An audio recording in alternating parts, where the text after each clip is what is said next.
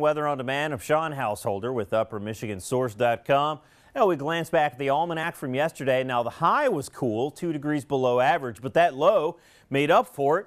Turns out we're about 4 degrees above the long-term average, one of only a handful of days in the month of December so far that have been above average temperature-wise. We take a look at what's happening around the country. Well, rain working across this cold front, as you can see, sweeping across the Atlantic seaboard. Some mixed precipitation over towards parts of New England. Canadian high pressure building in just to our north and west. And of course, the next front, you can see the leading edge of that system working through Montana, parts of Wyoming.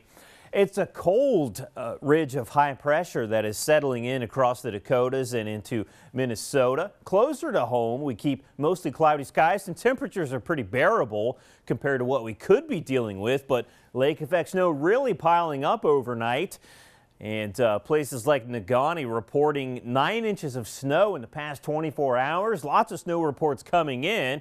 We take a look around the UP and we can see lake effect snow across Marquette, Alger, even into northern Delta, Menominee, Dickinson County, and of course up into the Keweenaw as well. Our radar typically struggles to see that.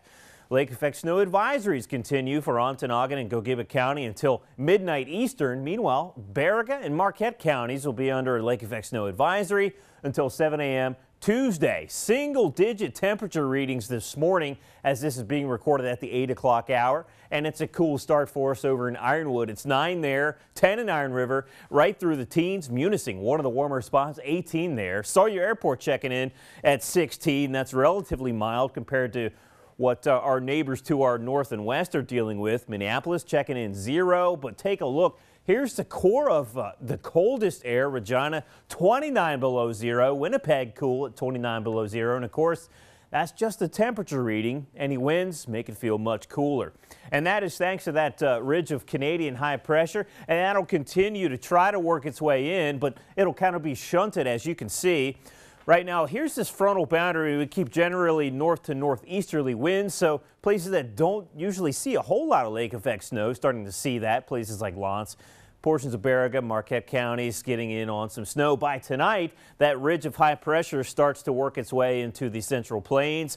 Portion of it, that northern fringe, will start to work its way across, well, we'll call it north of Lake Superior. We have north to northwesterly winds, so those typical northwest wind belts getting in on some lake effect snow. But any morning snow showers on your Tuesday morning will wind down pretty quickly. High pressure builds in just from our south and southeast. That provides a pretty nice day for us. Plenty of sunshine, but winds turn breezy out of the south into the afternoon. Could see a 30-mile-an-hour gust with that. That's all ahead of this next front. And, of course, system snow on tap for your Christmas Eve into your Christmas morning. We'll get in on some pretty good measurable snow out of that one, too. Forecast today, lots of cloud cover, little to no chance of sunshine. Temperatures into the teens. It's coolest east, single digits to around 10. Some of the warmer spots may touch 20. North to northeasterly flow means lake effect snow, especially along Superior shoreline and into the Keweenaw. So we see partially clearing skies overnight, especially inland away from the lakes.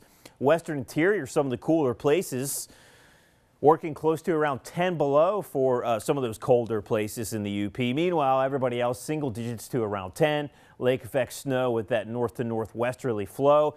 And those lake effect snow showers really wind down into the west on your Tuesday morning. Temperatures, well, it doesn't feel all that warm with gusty winds, with sustained winds to around 20 miles an hour. Snowfall forecast, not counting what fell on your Monday morning. Generally 1 to 4 inches of snow. There could be higher snowfall totals in places like Baraga, Marquette, western Alger County. Counting this morning's snow, could be up to a foot or more of new snow into your Tuesday morning. TV 6-day forecast and snow on your Christmas day.